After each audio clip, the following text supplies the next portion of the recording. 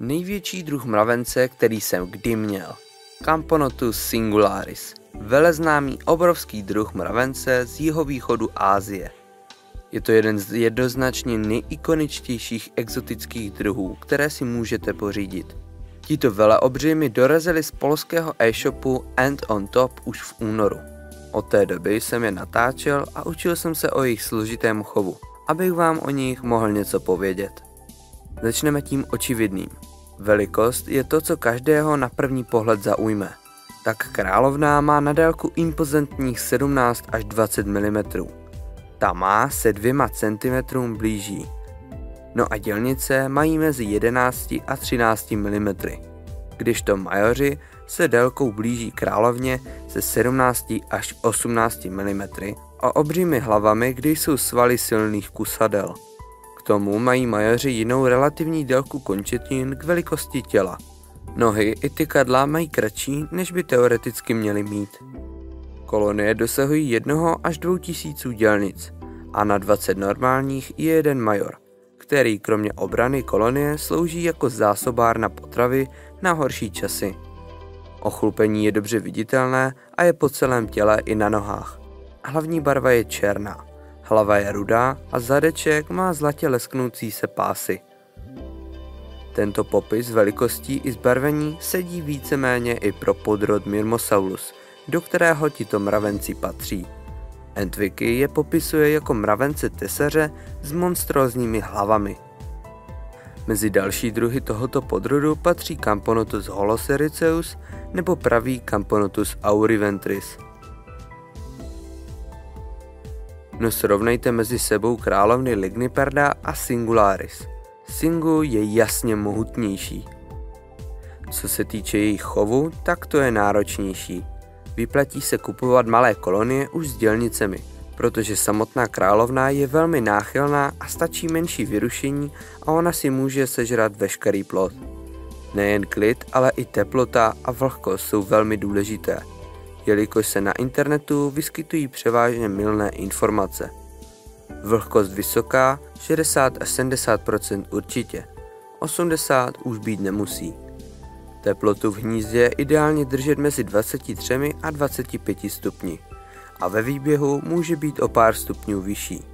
Důležitý je také noční pokles, který je ale jednoduše dosažitelný, protože je stačí mít v místnosti a v noci nechat teplotu spadnout o pár stupňů. Tyto teploty vychází z jejich přirozeného prostředí, teplý, ale ne horký, vlhký deštný les v Thajsku a okolí. Při dlouhodobé teplotě hnízda nad 27 stupňů Celsia budou rychle umírat dělnice a někdy i královna.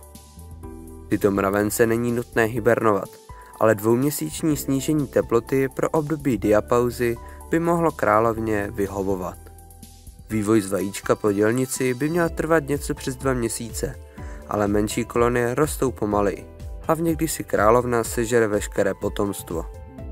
Potrava není tak složitá, cukry a různý hmyz, jako ostatní Camponotus, ale je nutné, aby měli neustálý přístup k cukrům. Občas bývají vybíraví a tak je nutné odzkoušet, co za hmyz bude vaše kolonie preferovat. Mně a dalším třeba rádi žerou mouchy. AntsCzech je e-shop nabízející tu nejrozmanitější nabídku druhů v Polsku. Najdete tam druhy z Evropy, Asie, Afriky i Ameriky, od těch známých po ty neznámé, jako třeba Gigantiops destructor, Carabara diversa nebo rod mravenců Aztéka. Kromě mravenců nabízejí příslušenství a akrylová formikária. Ty se mi sice tak nelíbí, ale verze Ponero je vhodná pro velké druhy a vypadá dobře. Také mají pěkné akrylové arény. Snaží se chovat k zákazníkům individuálně a když se potřebujete na něco zeptat, AntsCzech se vám bude vždy v jejich silách věnovat. Balíčky odesílejí opravdu rychle, hned po objednání. Pokud by se však stalo, že při cestě dělnice nebo královna umřou, nebo se kolonii něco stane, platí na všechny druhy 100% záruka. Jedinou podmínkou je natočit rozbalování balíku. Poté dostanete novou kolonii nebo všechny peníze zpět.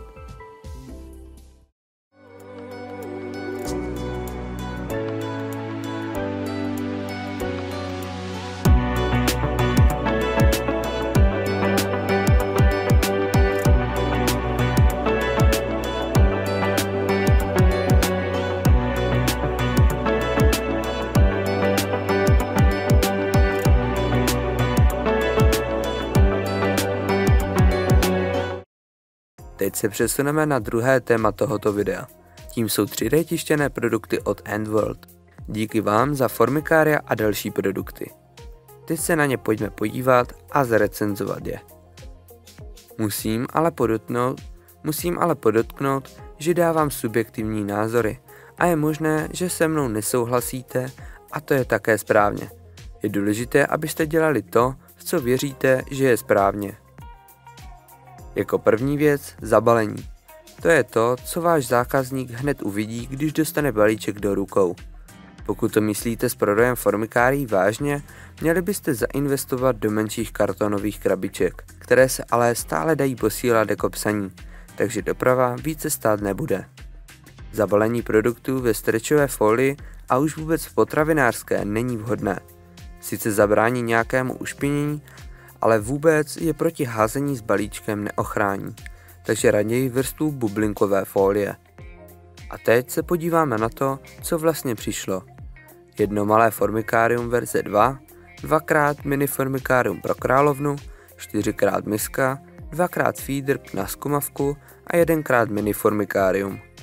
K tomu ještě přívěšek s logem AntWorld. Malé formikárium verze 2 sice nabízí dostatečný prostor a váhu pro kolonii, má však mnoho problémů. Kvalita tisku je v pořádku, žádné neobvyklé defekty nikde nejsou. Hnízdo má 4 komory, 2 malé a 2 velké. Jejich tvar, a to platí u všech hnízd AntWorld, se ale mně osobně nelíbí. Protáhlá elipsa podle mě nenabízí správnou estetickou ani praktickou funkci. Tvary jsou jednoduché, ale připadá mi, že ten prostor je špatně využitý. Další věcí je sklo. To nejen, že nesedí přesně do výřezu, ale způsob nanesení lepidla je otřesný. Stejná vrstva lepidla v úzké lince dokola bez přetékajících okrajů by to spravila. Nejlépe by tam měly být magnety, či šroubky. S lepidlem se ničí smysl znovu používatelnosti, kdy hnízdo nemůžeme dobře vyčistit a použít pro jinou kolonii. Problémem jsou také kousky podpěr, které zůstaly v konektoru a za ním. Proto bych tiskl bez vnitřních podpěr nebo se pořádně postaral o jejich zbytky. Na hnízdo se dají napojit hadičky s vnějším průměrem 11 a 18 mm. Co se týče krytu, tak ten má 2 neduhy. Kvádr nahoře, který funguje jako madlo, není vůbec hezký a navíc není ani ve středu. Chápu, že má být nad konektorem, ale symetrie je lepší v jiném provedení. Kvádr bych nahradil něčím kulovitým. Druhý neduh je špatný výtisk. Asi byla na té části podložky špatná adheze a tak se tam první vrstva nechytla. To chápu, ale tím pádem to není produkt hodný prodeje a měl by být prodáván jen jako špatný výtisk za menší cenu. Nebo to musí být předem zákazníkovi oznámeno a ten s tím musí souhlasit. Pokud budete recenzentům posílat špatné kusy, nebude to dělat dobrou image vašemu prodeji. Název na krytu by svědčilo zmenšit a třeba přidat negativ vašeho loga. Ale to není chyba, stejně tak jako připomínka, že kryt na hnízdě nedrží. Proto jsou lepší kryty, kde se mohou zachytit o vrcholy šroubků a magnetů. Toto hnízdo je ve vlhčící komoře schopno zadržet jen asi 4 ml vody. To znamená, že týden určitě nevydrží vlhké. Mini formikárium pro Královnu. Nápad sice dobrý, ale provedení je dost nepraktické. Největší problém mám asi s dírou na hadičku. Má 10 mm průměr, jsou v ní zbytky podpěr a hlavně do ní nestrčím tu 11 mm hadičku, takže ji to chci zvětšit. Zadrží jen mililitr vody a eliminuje tak výhodu zkumavek, kdy stačí klaustrální královnu, co si zakládá kolonii kontrolovat jen jednou za měsíc. Jinak je tisk OK a sklo sedí. Podobně je to s mini formikáriem, ale u něj je pro mě dírka na hadičku nepoužitelná úplně. 5 mm průměr je prostě mimo většinu dostupných hadiček. Řešení ale není složité. Buď dírky zvětšíte, nebo můžete posílat z formikárií malé kousky hadiček k nim určených, abychom si je mohli jednoduše napojit na ty naše. Sklo i disk jsou v pořádku, ale nádržka je také 1 ml. takže se musí vícekrát týdně doplňovat. Ceny formikárií jsou v poměru s výkonem trochu vyšší, ale není to nic strašného. Hodnocení dávám všem hnízdům dohromady, protože sdílejí stejné problémy.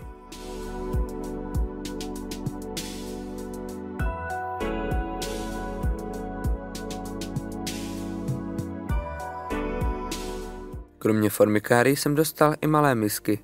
Jako malé bych je ale nekvalifikoval, protože se do skumávek nevlezou. Ale využijí je skvěle. Takovéto mističky vám ulehčí život při krmení desítek kolonií každý týden. Feeder, který napojíte na skumavku, mě příjemně překvapil. Sedí na něj totiž jak 10, tak 15 cm skumavky, které používám. Voda v nich drží dobře, ale je trošku problém s vytékáním. Povrchové napětí tu vodu drží uvnitř a ona do misky kolem neteče. Nicméně na podávání vody mým mesorům jsou jako stvořené. Jen pozor, ať nespadnou. 15 cm skumavky jsou moc vysoké.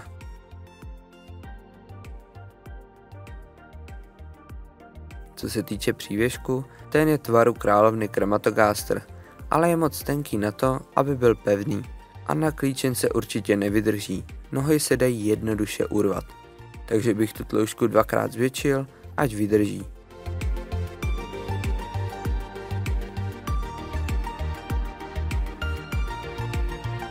Sice mohla tato recenze působit jako hejt, ale snažil jsem se dávat konstruktivní kritiku podloženou mými zkušenostmi. Myslím si, že vypíchnutí toho, co nesedí, pomůže týmu AntWorld změnit vše k lepšímu a poskytnout na trh nové produkty. Také to pomůže budoucím tvůrcům formikárií, kteří se na tohle video budou koukat. Důkazem toho jsou připravované návrhy nových hnízd, které se mi líbí více. A těším se, až budou vytištěná. Vaše podněty ke změnám můžete psát tvůrcům těchto produktů třeba do kanálu na našem Discordu AntsCzech chovatelé. AntWorld také nabízí různé druhy mravenců, další velikosti hnízd a příslušenství nebo také krmný hmyz. Tak se koukněte na jejich web, odkazy najdete v popisku. Tak co, máte chuť si koupit obrovské mravence Camponotus Singularis nebo nějaké nové formikárium? A co si o nich myslíte?